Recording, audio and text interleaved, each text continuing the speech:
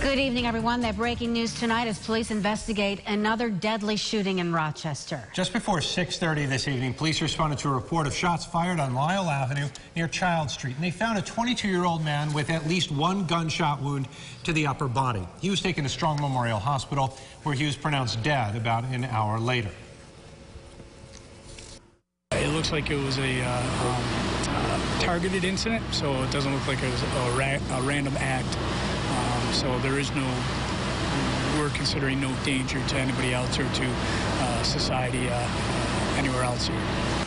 The victim's name has not been released. His death marks the third homicide in just 5 days in Rochester.